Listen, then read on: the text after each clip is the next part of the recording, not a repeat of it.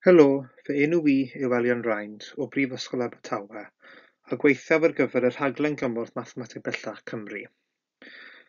Os oes yna unrhyw beth ar y sleidiau yn ystod y gyflwyniad yma lle hoffech gael fwy o esboniad da, mae yna croeso i chi gysylltu â ni trwy yr e-bost ar y sleid cyntaf yma.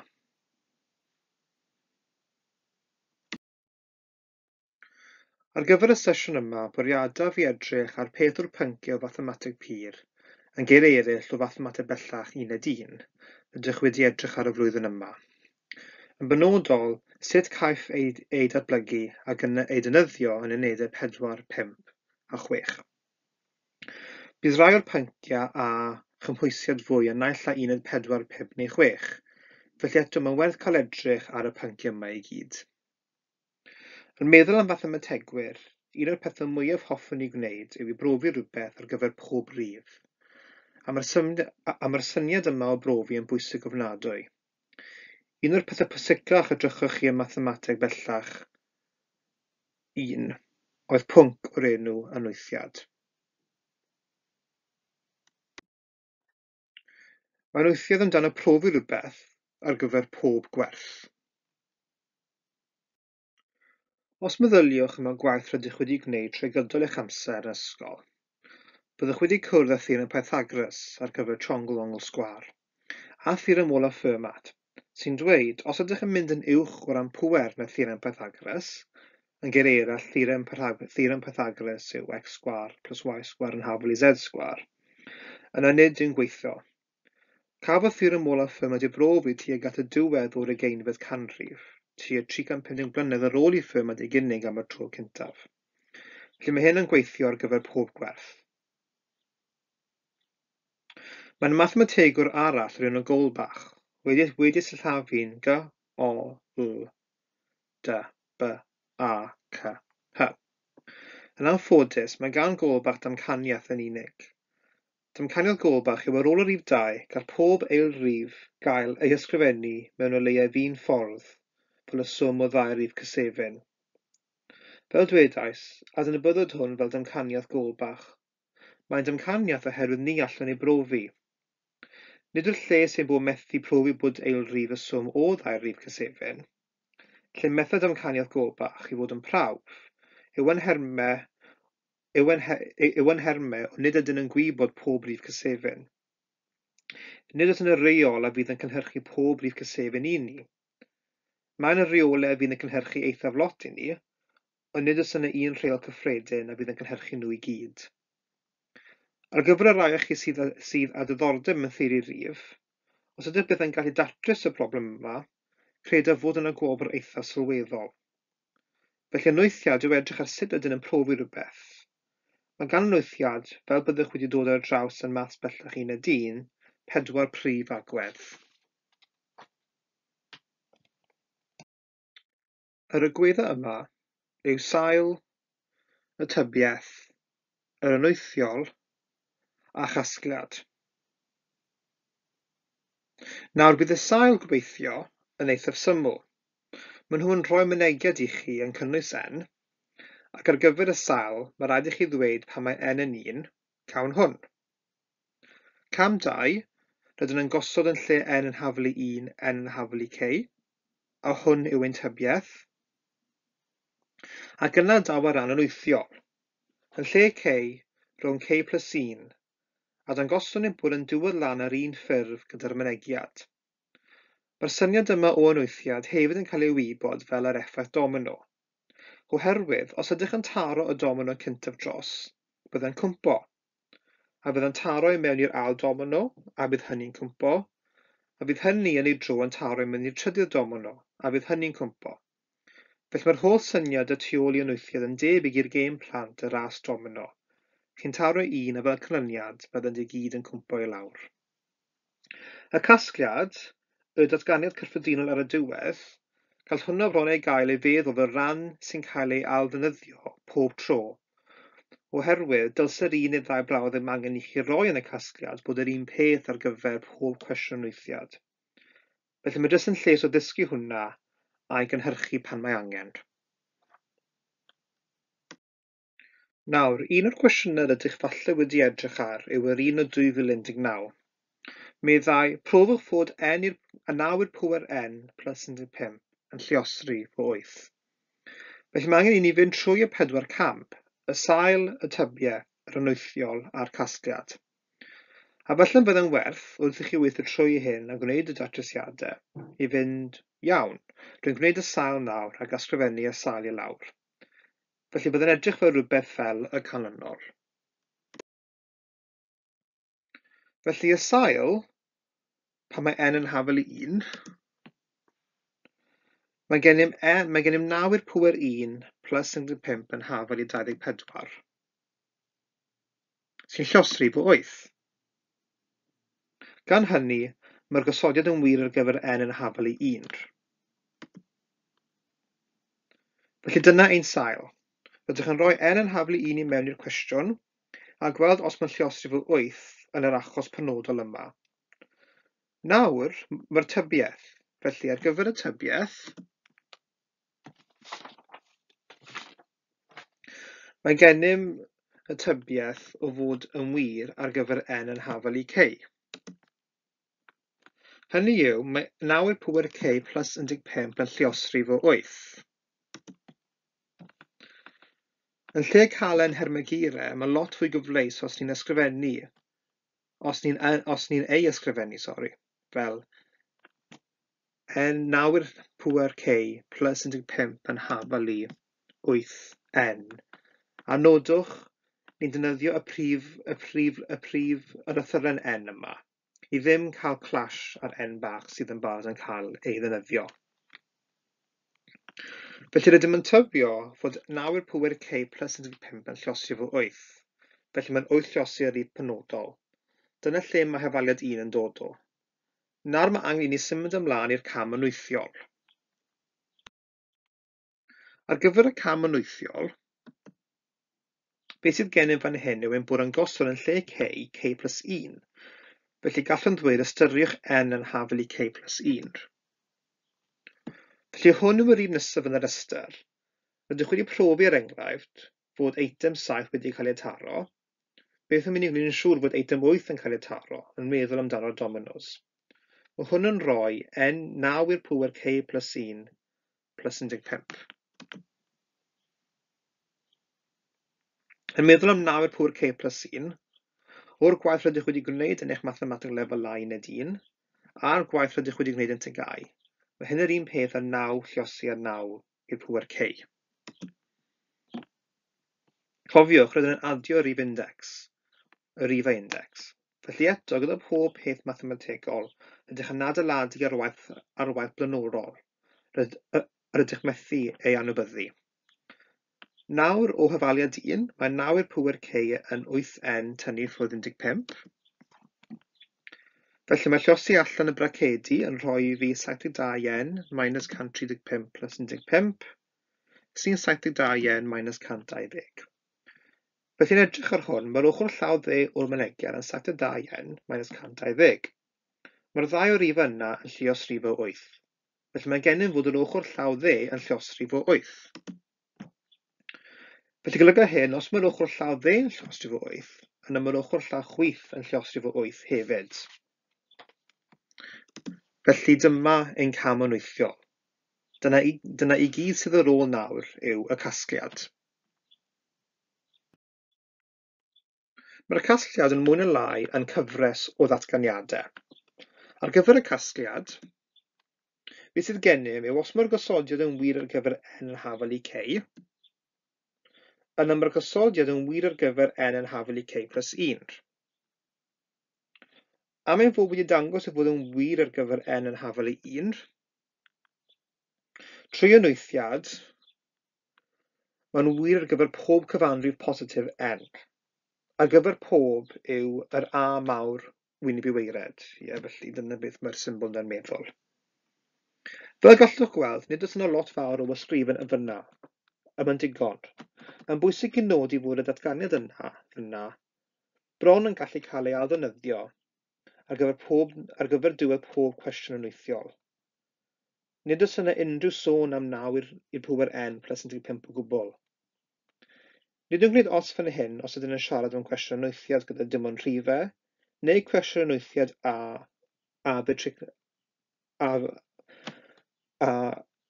matricsau. Nid yw hyn yn cyfeirio at y cwestiwn o gwbl. Felly mae angen i chi dysgu hyn a gwneud yn siŵr eich bod yn gallu ei gynhyrchu. Felly dyna y syniad tu ôl i enwythiad. Nawr rhan o'r reswm yn mynd yn ôl ag edrych ar enwythiad yw yn mathemateg bellach 4 rydych chi'n mynd i ddefnyddio enwythiad eto.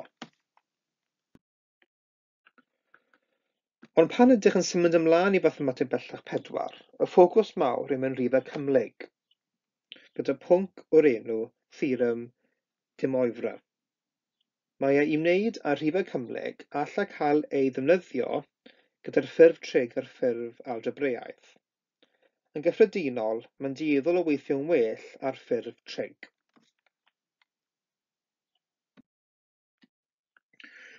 Nawr eto, dim ond i atgoffa chi. Gallwn weld y ddau ffurf, y trig a'r algebraidd ar y sleid yma fan hyn. Yr algebraidd yw z yn hafel i x plus i dot y, lle i dot yw'r ailusradd o -1. A'r ffurf trig yw z yn hafel i r, a wedyn ni'n agor braced, cos theta plus i dot sin theta, a wedyn cau y braced.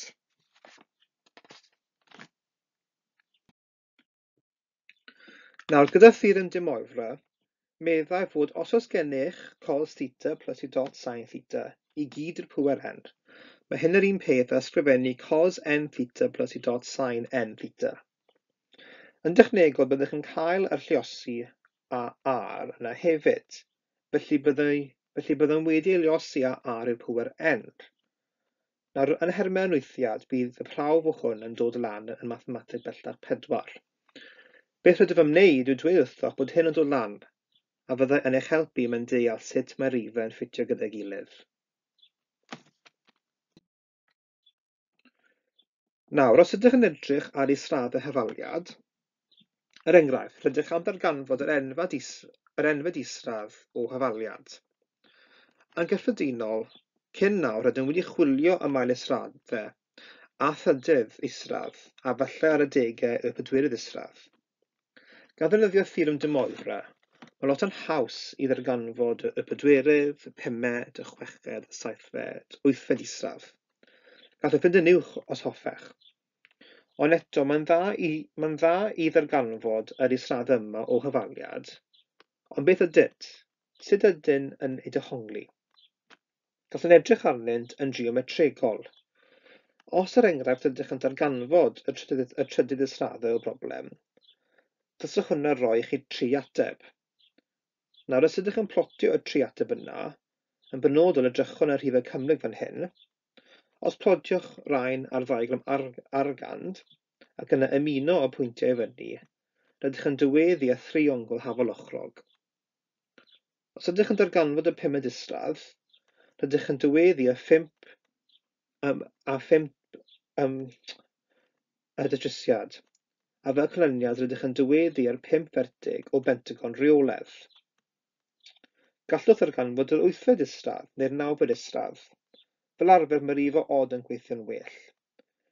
Gyda'r 9fed isradd byddwch yn diweddu ar fertigau o nonogon reolaidd.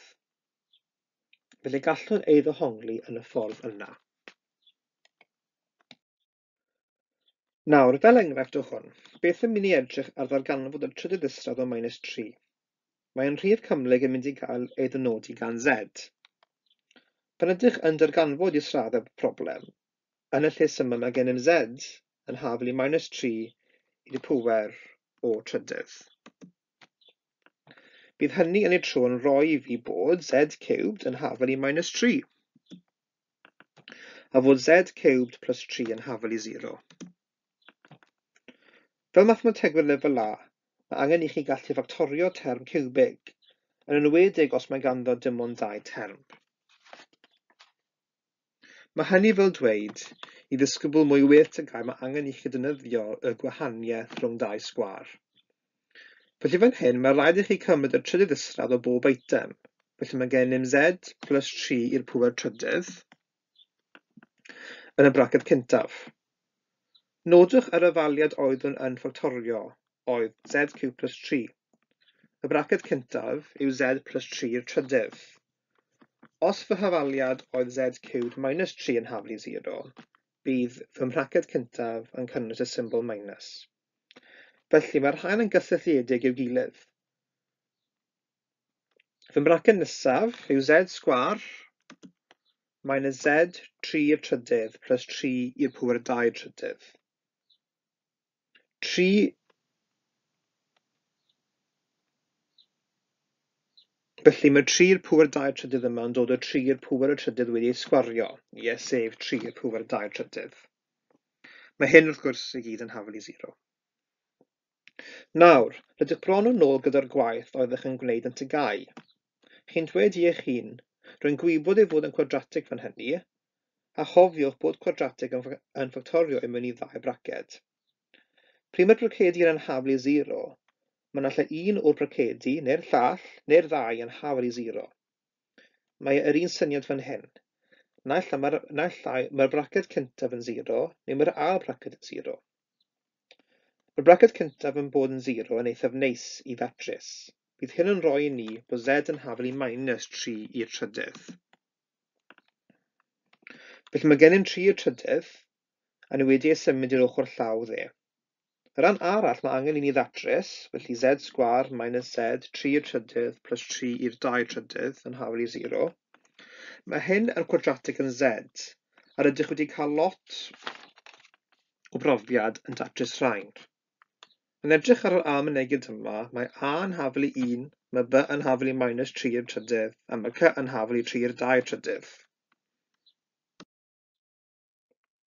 Felly, os edrychwn ar hyn y fael y quadratig, mae gennym bod z yn haflu 3 i'r trydydd, felly nodwch gyda'r dechrau fan hyn, y 3 i'r trydydd, nodwch bod minus yn mynd, wel bod y minus yn mynd, oherwydd mae'n minus b yn y fformwla quadratig, felly minus yn plus. Yna ni'n cael, o fewn yr ylystradd wedyn, ni'n cael 3 i'r pŵer trydydd wedi ei sgwario, felly dyma'r b sgwar, a wedyn ni'n cael minus 4 llosio 1 llosio 3 i'r 2 trydydd. A wrth gwrs, fel fi wedi dweud, ond mae hwn wedi ei ylystradd a mae gyd wedi rhannu â 2. Felly mae hyn yn rhoi i fi bod z yn haflu 3 i'r trydydd plus a minus 3 i'r trydydd a ylystradd minus 3 i gyd dros 2. Felly jyst i esbonio lle mae'r ail 3 i'r trydydd yn dod ar y top. Felly ni'n barod yn gwybod bod 3 i'r trydydd wedi esgwario yw 3 i'r 2 trydydd. Ond mae hwnna yn ffactor cyffredin, yn yr ylystradd. Felly gallaf tynnu ef allan o'r ylystradd a ni'n cael wedyn y 3 i'r trydydd. Ar ôl yn yr ylystradd wedyn yw 1 minus 4 sef minus 3. Felly sy'n rhoi ni beth sydd gyda ni fan hyn. Felly gan hynny wedyn, mae z yn haflu 3 i'r trydydd plus 3 i'r trydydd llosgi 3 i'r hanner llosgi dot i gyd dros 2. Felly, oherwydd mae ylystradd minus 1 yw i dot, a minus 3 yw 3 llosgi minus 1. Dyna beth oedd gyda ni o fewn yr ylystradd yn y llinell cyn. Felly i gyd mae'n gennym wedyn ylystradd minus 3 dot, o'r ylystradd minus 3. Felly wrth i ni wedyn gwahanu y syrds. Neu yr ateb arall sydd gennym wedyn yw bod z yn haflu 3 i'r trydydd minus 3 i'r trydydd 3 i'r hanner llosgi dot i gyd dros 2. Ond wrth gwrs, o'r sleid diwetha, mae hefyd gennym bod z yn haflu minus 3 i'r trydydd. Nawr, fel gallwch weld, wedi esylio ar y gwaith rydych wedi gwneud yn mathemateg bellach 1, mae gen i 3 datrysiad, sef beth dylsaf cael am ei fod yn ciwbig. Mae pŵer y 3 yn rhoi fi 3 ateb, mae pŵer y 7 yn rhoi fi 7 ateb. Nodwch mae gen i un ateb real, felly y minus 3 i'r trydydd, a mae gen i 2 ateb cymhlyg. A'r peth mawr i gofio, yn y sefyllfa yma, yn meddwl nôl i'r gwaith wnaethoch y mathemateg bellach 1, mae'r atebion yn cyfiau cymhlyg i'w gilydd.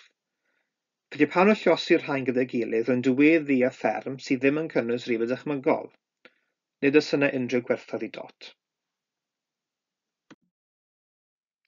Nawr yn nhermau hynny, os edrychwn ar sut byddwn yn ei plotio arall, yn fwy pwysig y diagram argand, dyna fy 3 pwynt. Gallwch gweld gyda'r arwyddion gwyrdd, yr arwydd sydd yn mynd yn syth i'r chwith, hwnna yw yr un real, y negatif o 3 y trydydd, a'r ddau arall yw y datrysiadau cymhlyg, felly 3 y trydydd plus minus 3 y trydydd llosio 3 yr hanner llosio ei dot i gyd dros 2. Os ydych yn ymuno a diwedd y 3 arwydd yna, byddwch yn diweddu y thriongl hafalochrog. Ac oherwydd mewn trydydd isradd, rydyn yn dim ond yn cael 3 llinell gwyrdd. Os oedd yn 5 isradd, byddwch yn mynd trwy'r un proses ac yn diweddu y 5 llinell, felly 5 vertig o bentagon reoledd.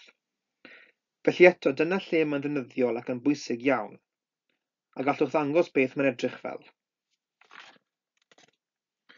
Byddwch yn gwario peth amser yn edrych ar hyn a gweld bod y pobl sydd wedi gwneud y cyrsiau maent yn awyddus iawn i chi ddeall beth mae'n edrych fel. Hefyd, i chi ddeall beth mae'n edrych fel hefyd o ran eu cynrychioliad graffigol. Felly mae hynny yn bwysig. Y pwnc nesaf hoffwn edrych ar yw matrixau.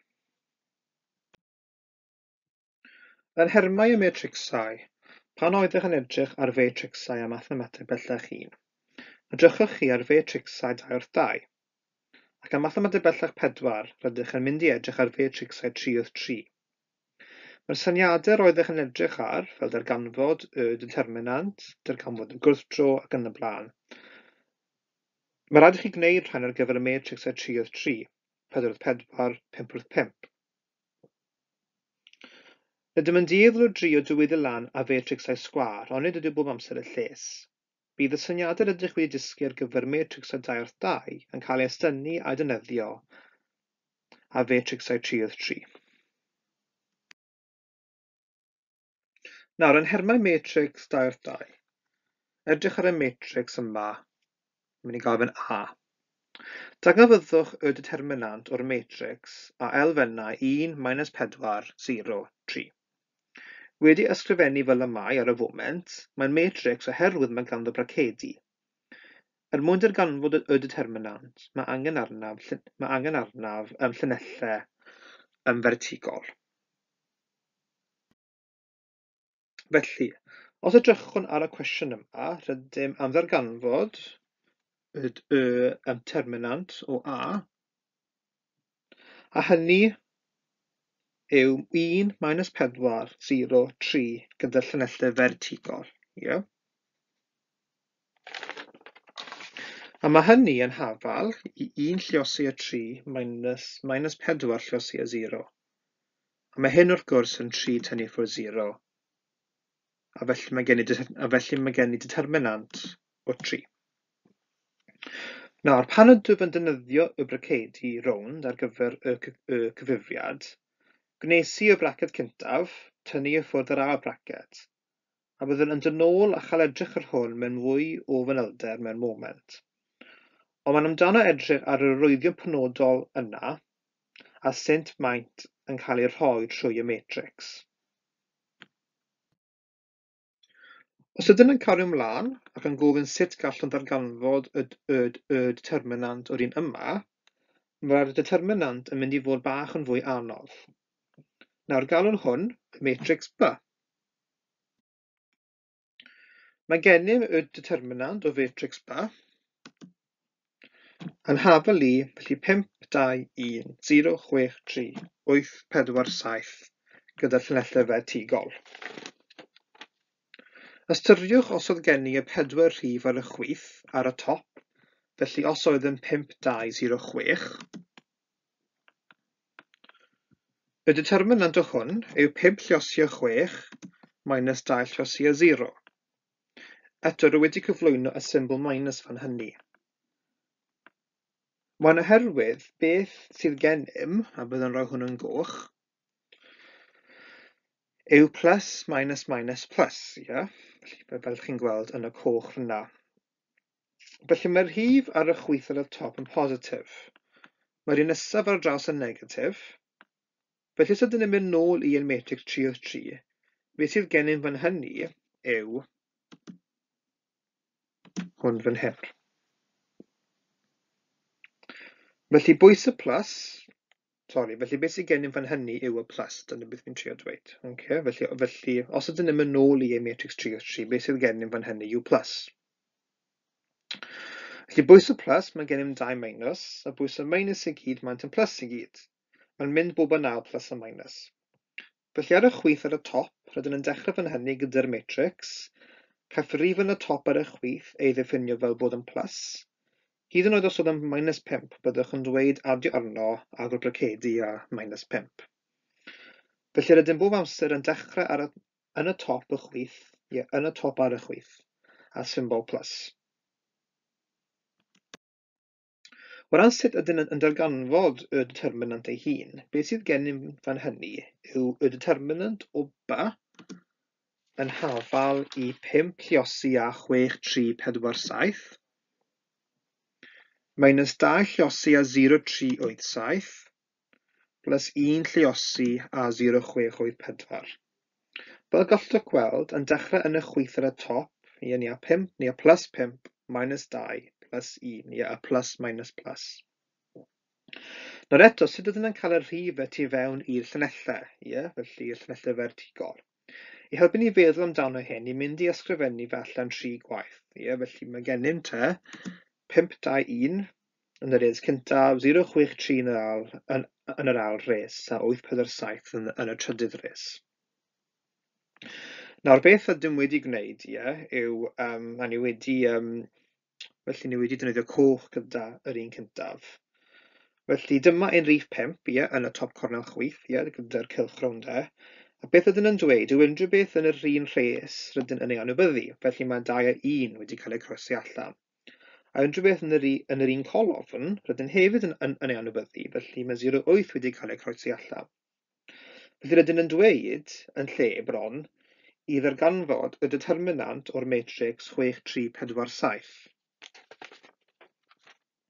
Yn symud ymlaen i'n un canol, felly, rydyn yn edrych ar 2, felly rydyn yn anwybyddu y 5 ar 1, yn debyg rydyn yn anwybyddu y 6 a 4. Rydyn yn trydydd wedyn, rydyn wedi rhoi cylch o gwmpas yr 1 nawr, rydyn yn anwybyddu y 5 a 2 ac yn anwybyddu y 3 a 7. Felly dyna sut ydyn yn cael y rhifau yna, y rai o fewn y llynellau vertigol. Felly dangosir yr arwyddion, dyma nhw, lle mae'r rhifau ar ôl yn ffitio i mewn i ein cyffrifiad o'r determinant. Felly gallwch gweld sut mae'r 3 yna yn cysylltu â gilydd. Eto, beth ddysgwm ar gyfer matrix 2 wrth 2, rydyn nawr yn defnyddio ar gyfer matrix 3 wrth 3. Rydyn dres yn anwybyddu y resi a'r colofnau cywir. Cwestiwn addas bydd, a fydd yn rhoi fi cynnyniaeth gwahanol os peigodd fy res canol? Felly, yn lle 5 minus 2, 1, os ar y tu fas mae gennym 0, 6 a 3, neu os peigodd fy res gwaelod 8, 4 a 7. Ond mae hynny'n rhywbeth i chi drio. Ydw'n rhoi i ni ymddytrysio gwahanol? Yr ateb syml yw na, dydyn ddim. Mae hynny i chi ymchwilio i mewn. Nawr, os edrychwn ar yr ateb terfynol o hwn, beth sydd gennym yw y determinant o b yw 5 lluosi a 42 minus 12, minus 2 lluosi a 0 minus 24, plus 1 lluosi a 0 minus 48. Felly mae hwn i gyd yr un peth a ysgrifennu 5 lluosi a 30, minus 2 lluosi a minus 24, plus 1 lluosi a minus 48. Felly trwy'r peth gwaith cyfrannell, cawn wedyn 150 plus 48 tynnu ffwrdd 48, sef 150. Felly, rhif eitha fawr, ond yn edrych yn ôl, roedd yn y rhifau mawr i y rhifau positif, felly ni ar determinant o 150. Felly dyna'r ateb, ac eto, os ydych yn gweithio o res canol neu y res gwylod, byddwch yn gweld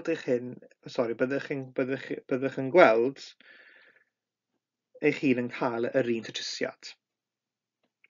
Rydych chi'n gallu defnyddio y cyfrannedd claswiz i weithio allan y determinant heb mynd trwy y proses yma. I wneud hwn, unwaith mae arno, rydych yn gwasgu y botwm menu, ac yna 4 am matricsau. Ar ôl hynny, rydych yn mynd i define matrix, neu diffinio matrix, y byddwch yn mewn benni opsiwn 1, a bydd hynny'n matrix 3/3. Felly y nifer o reis yw 3 a'r nifer o golofnau yw 3, ac yna byddwch yn canslo, felly AC. Wedi gwneud hynny, rydych eto'n gwasgu y botwm opsiwn, neu opsiwn, ac yna rydych yn gwasgu y botwm a'r harwydd i lawr. A bydd hwnna'n cymryd chi i ail dudalen, ac ar y dudalen yna rydych yn wasgu 2, a fydd yn eich adael i chi ddarganfod y determinant. Mae yna hefyd botwm a fydd yn eich alluogi i ddarganfod y gwrthdro yn syth. Byddaf yn dod nôl i hwnna mewn moment. Ar ôl gwneud 2, i ddarganfod y determinant, gwasgwn opsiwn neu opsiwn, ac yn unwaith rydym wedi gwasgu y botwm opsiwn, mae'n dod lan â pheth dywys a'r 4 matrix rydych yn gallu diffinio. Os mae dim ond yr un matrix, bydd yn opsiwn A, felly 3 bydd y botwm byddwn yn gwasgu fan hyn. Ac yna, jyst gwasgwch yn hafelu a bydd hwnna roi chi yr ateb o 150. Rwy'n gwerthfawrogi yn y lles cyntaf, mae yna lot i ddweud, ond nid ydyw'n cymryd yn hir i ddod yn gyfarwydd ag e. O ran darganfod y determinant, mae'n ddefnyddiol ofnadwy i fynd trwy'r proses yma o sut i darganfod y determinant. Mae'n dda ar un llaw i allu gwasgu'r botymau ar y cyfrannell i gael yr ateb. Ond ar y llaw arall, allwch ddim trwy hynny colli y dealltwriaeth o le mae pethau'n dod o, sut mae'n ffitio gyda'i gilydd. Ac wrth i chi symud trwy y cwrs, weithiau dyna lle mae angen i chi wella eich dealltwriaeth. Sut mae'n gweithio, pam mae'n gweithio. Felly mynd trwy y 3 sleid yna, dyna sut a pham mae'n gweithio. Ac ar ddiwedd y 3ydd sleid yma, dyna'r opsiwn fwy cyflym. Os ydych mewn arholiad, mae angen i chi ddarllen y cwestiwn yn ofalus. Os mae'n dweud pethau fel gan ddangos eich holl gwaith cyfrifo, yna mae gweithio fe allan ar y claswys ddim yn mynd i fod yn ddefnyddiol i chi. O ran matrixau, mae'n neis i ddweud, gallwn ddarganfod y determinant a'r gwrthdro o'r 2/2 neu edrych ar y determinant a'r gwrthdro o'r 3/3. Ond mae'n werth gofyn pam. Lle ydyn ni'n defnyddio fe? Pam ydyn nhw'n ddefnyddiol? Nawr, os ydych yn meddwl am matrixau, gallwch, yn meddwl yn ôl i blwyddyn 10, edrych ar hafaliadau cydamserol. Os ysgrifennwch nhw fel hafaliad matrix, yna gyda peth lleihadu ffurfecholon, syml, gallwch darganfod beth bydd gwerthoedd x a y. Eto, mae angen i chi bod yn ofalus a pha grŵp yn benodol ydych yn gweithio gyda, ond ydych yn gallu gwneud hwn â grŵp blwyddyn 10. Ond mae hyn ar gyfer 2 neu 3 newidyn, felly 2 neu 3 dimensiwn, planau. Pethau rydyn yn gallu llunio yn ein pennau. Rydym hefyd yn gallu defnyddio matrixau pan yn edrych ar bethau fel theori llinyn neu string theory. Ar gyfer y rhai o chi a ddiddordeb mewn ffiseg, fel arfer gweithiau theori llinyn mewn 10 dimensiwn, neu mae yna theori M sydd yn mynd lan i 11 dimensiwn. Mae llunio hyn yn anodd iawn, ond trwy matrixau rydym yn cael ffordd i ddatrys problemau i weithio trwy a 3 yn y rifau, a rydym yn gallu mynd o fyna. Felly yn y synnwyr yna, mae'n offer pwerus iawn sydd yn gallu'n helpu mewn agweddau eraill o fywyd. I mewn i beirianneg, wrth gwrs siaradwn am y broblemau sydd yn nifer o werthoedd gwahanol anhysbys, os ysgrifennu pobl nhw fel matrixau, gobeithio bydd yn gwneud y gwaith lot yn rwyddach ar gyfer chi pan mae'n dod i fe. Felly, mae'n neis i astudio matrixau yn ei hun, ond maent yn ddefnyddiol unwaith rydych yn gadw yn mathemateg bur. Mathemateg bur yw mathemateg ar gyfer lle ei hun. Yn eithaf aml, mae yna mwy o ddiddordeb yn lle rydyn yn gallu ei cymhwyso. Ydw yn dod lan yn ystadegau, ydw yn dod lan yn mecaneg. Lle? Felly dyna'r peth mawr yw gwerthfawrogi bod beth chi'n dysgu yn y mathemateg bur yn gallu cael ei ddefnyddio i wneud y mathemateg cymhwysol yn rwyddach. Nawr, o ran y pwnc nesaf, sef hafaliadau differol, gallai cael ei ddefnyddio yn ystadegau ac yn mecaneg, felly mae'n lles o lle gallai cael ei ddefnyddio yn y ddau. O ran mecaneg, yn gyffredinol mae hyn yn cyfeirio at fuddiant. Gallai fod yn fuddiant mewn llinell syth neu mudiad mewn rhywbeth maent yn galw yn MHS, felly mudiant harmonig syml. Defnyddio peirianwyr hafaliadau differol pan edrychant ar lif hylif. Gallai fod yn hylif i lawr tiwb, gall fod dŵr mewn pibell, olew o burfo olew mewn tiwb, neu gwad mewn gwithiennau neu rhydweliau. Felly mae gennym yr holl pethau yna. Ond gallai hefyd fod yn mudiant o nwy. Un o'r enghreifftiau gorau o'r mudiant o nwy yw peirianneg awyrennol. Sut i edrych ar y ffordd mae'r aer yn symud o gwmpas y wyren wrth iddo hedfan. Cymhwysiad arall o fudiant aer heibio gwrthrych yw mewn rasio ceir Fformwla 1. Roedd yn gweld ar un pwynt bod y ceir yn symud mor gyflym, mae'n dylunio ceir nawr o rhywbeth o'r enw downdraft, yn Saesneg. Cyn y dyddiau o downdraft, os oedd y ceir yn mynd yn gloi, a os oedd peth aer yn cyrraedd o dan gwaelod blaen y car, bydd yn codi'r car i fyny. Mae'n ffilmio o bobl yn gwneud ar cychod. Pobl yn rasio mewn cychod ar y dŵr, a mae pen blaen y cwch yn codi lan. Felly pan maent yn dylunio ceir yn nawr, maent yn ystyried llif yr aer dros y car, a mae gynhyrchu rhywbeth sy'n cael ei wybod fel downdraft, pan cadw'r car ar yr heiol. Mae'n anodd iawn i'r car codi o'r ddaear. Felly eto, edrycha peirianwyr ar lif hylif, a mae'n nifer o brifysgolion yn cynnig cyrsiau ar hawliadau differol. Yn eithaf aml, caiff ei gynnig gan yr adran mathemateg, a bydd peirianwyr a physegwyr yn dod i mewn ac astudio y cyrsiau yna hefyd. Felly mae'n bwysig iawn ar gyfer datrys pethau'n mecaneg. Os ydych yn edrych ar ystadegau, rydych yn edrych mwy yna ar integri a darganfod dosraniadau aml i'r cronos ac ar hyd y ffordd yna. Hyd yn oed pethau fel y dosraniad normal safonol, mae gennych beth sy'n edrych fel hafaliad eithaf cas sydd angen cael ei integri, sef hafaliadau differol. Felly mae gennym yr agweddau gwahanol yna hefyd.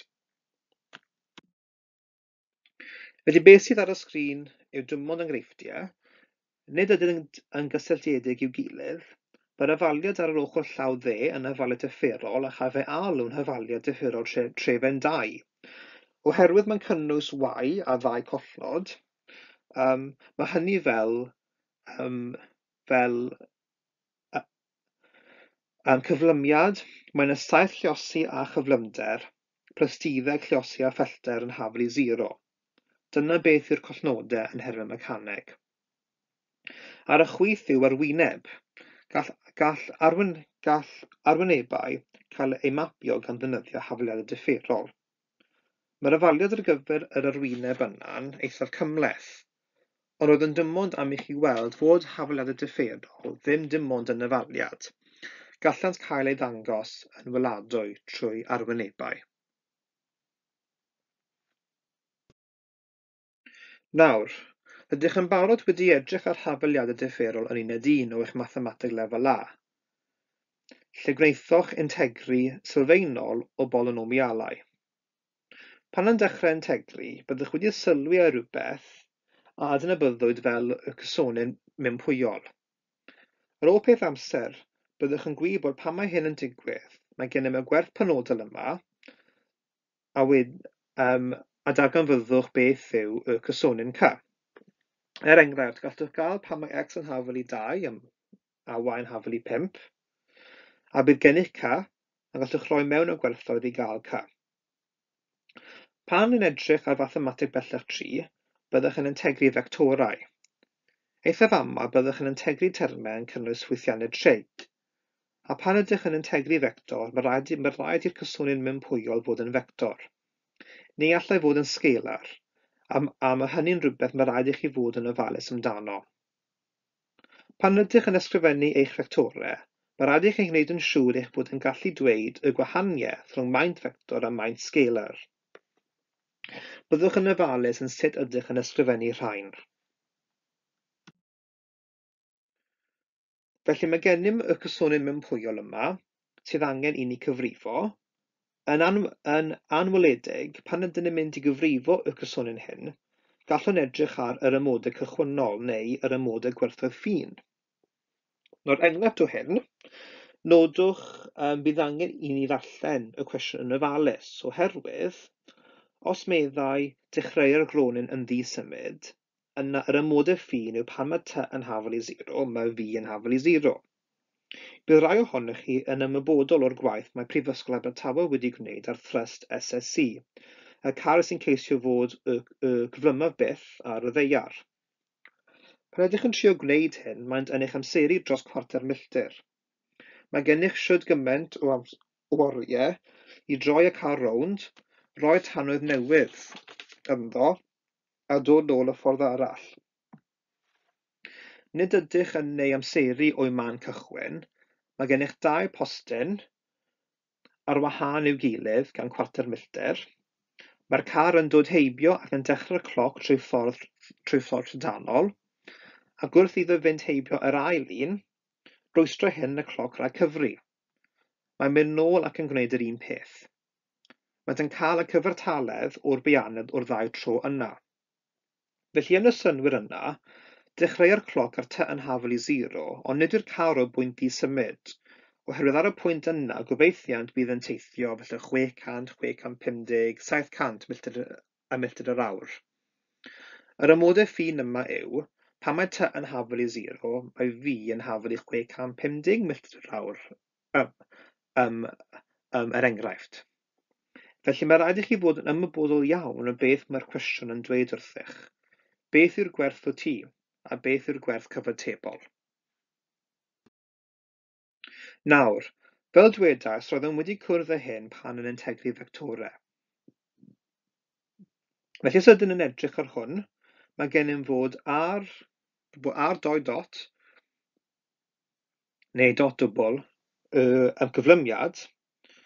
Mae hwnna yn 4t minus 3 yn y cyfeiriad i dot, a 6t minus 2 yn y cyfeiriad k. Yr amodau ffin yw pan mae t yn hafel i 0, mae v yn hafel i 2 dot minus 3j. A mae rhaid i ni fynd a darganfod r. Sylwch, maent heb ysgrifennu y vectorau mewn print bold, ond maent wedi eu tanlinellu. Ni all y ddweud digon y pwysigrwydd o wahaniaethu rhwng beth sy'n vector a beth sy'n scalar. Gwyddaf rai llefydd a vectorau, lle nid ydynt ar llinell o dan ar gyfer vectorau, fel sydd fan hyn, fel y llinell o dan r. Mae'r llinell uwch ben. Nid yn gwneud ots, ond byddwch yn gyson yn beth ydych yn gwneud. Credaf dyna'r peth mawr mae rhaid i chi feddwl amdano o ran vectorau. Nawr, o ran hwn, os dychmygwn fod y r dot dwbl yw'r cyflymiad a, yna v yw y bianedd. Beth sydd angen i ni wneud yw integru y cyflymiad i ddarganfod y bianedd. Beth sydd gennym yw v yn hafel i r dot, sydd yr integryn o r dot dwbl dt. Felly, mae v yn hafel i 2t sgwar minus 3t yn y cyfeiriad i dot, plus 3t sgwar minus 2t yn y cyfeiriad k, a plus fy yngysonyn mewnpwyol k. Mae hyn yn vector oherwydd mae gan k cydrannau yn y cyfeiriad i dot, y cyfeiriad j, a'r cyfeiriad k. Nawr fy amodau ffin. Pan mae t yn hafel i 0, mae v yn hafel i 2 dot minus 3j. Ond os ydych yn defnyddio hwn, gyda'r ofaliad uchod, felly gyda'r v yn hafel i 2t sgwar ac yn y blaen, cael bod 2 dot minus 3j yn hafel i 0 i dot plus 0k plus k. Felly mae v yn hafel i k. Felly, i gyd, mae v yn hafel i 2t sgwar minus 3t plus 2 yn y cyfeiriad i dot, minus 3j a plus 3t sgwar minus 2t yn y cyfeiriad k. Felly dyna gwerth fi, a ni wedi defnyddio yr amodau ffin. Gofynnwyd i ni nawr darganfod y vector dadleoliad ie, felly yw yr integrin o v dt. A cofiwch, nid yw t yn vector, felly nid yw'n cael ei danlinellu. Felly gweithwch hwn allan, cawn, bod 2t cubed dros 3 minus 3t sgwâr dros 2 plus 2t yn y cyfeiriad i dot minus 3t yn y cyfeiriad j a plus t cubed minus t sgwâr yn y cyfeiriad k. Ac oherwydd ni wedi integri, mae angen cysonyn mewnpwyol, sef c. Eto mae'n vector, felly caiff ei danlinellu. Eto rydyn yn rhoi mewn ein amodau cychwynnol, neu amodau ffin. Pan mae t yn haflu 0, mae yn haflu i dot plus j plus 2k. Plus 2k. Ond fel o'r blaen, yn rhoi'r rhain i mewn i'r uchod, am cawn bod i dot plus j plus 2k yn haflu 0 i dot, 0j plus 0k plus k. Felly mae a'r t yn haflu 0 yn haflu k, felly fel bydd yn rhoi lawr yn barod. Felly i gyd mae'n gennym bod r yn 2t cubed dros 3 minus 3t sgwâr dros 2 plus 2t plus 1 yn y cyfeiriad i dot, i minus 3t yn y cyfeiriad j, a t cubed minus t sgwâr plus 2 yn y cyfeiriad k. Gallwch gweld ein bod wedi trin ar y modau ffin yma. Rydym yn defnyddio y gwybodaeth a roddwyd i ni yn y cwestiwn. O ran y pynciau yma, mae dim ond yn blas bach o beth chi wedi cwrdd â lle mae'n mynd. Mae e jyst digon gobeithio i ddiddordebu chi. Gyda matrix y, mae'n werth mynd nôl a checo ydy'r determinant yr un peth os gweithiaf ar hyd yr ail un. A chofiwch bod yr ail un yn minus plus minus, fel eich bod yn gallu gweld e. Felly mae gennych y syniad yma o rwy'n gwybod sut i ddarganfod y determinant o matrix 3 wrth 3. Ar y pwynt yma hoffwn i diolch yn fawr am wrando a chymerwch ofal.